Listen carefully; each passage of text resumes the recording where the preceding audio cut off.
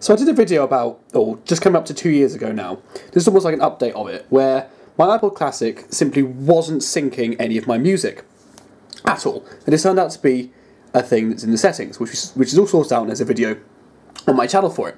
But recently I've been getting into some podcasts. Just uploaded some onto iTunes, went to my podcast section, plugged it in, and realised no podcasts. So let's fix this issue. I'm now in iTunes. As you can see, it's 12.7.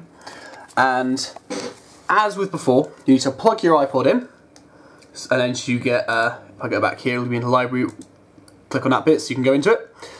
And as before, run on music, and before, when it wasn't syncing music, this was unticked.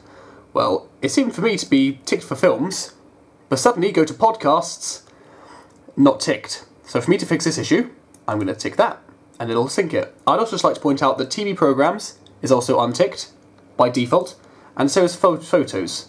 It's like they don't want you to use their product, or it's like they want you to have to buy a new thing when there's actually nothing wrong. So once you have that ticked, just going to come down here, click apply. Just clicked apply. It took a few seconds, then it came up with a folder, but that's all fine now. So now back onto the main summary page, and we're going to click sync. And now, with that box ticked, it'll sync the podcasts to the iPod. So just finished syncing that. Now we're going to go down into podcasts. Oh. And one podcast. Brilliant. So it's all sorted now. So if you're having any problems with syncing music, films, TV programs, podcasts, or photos with your iPod, just plug it in.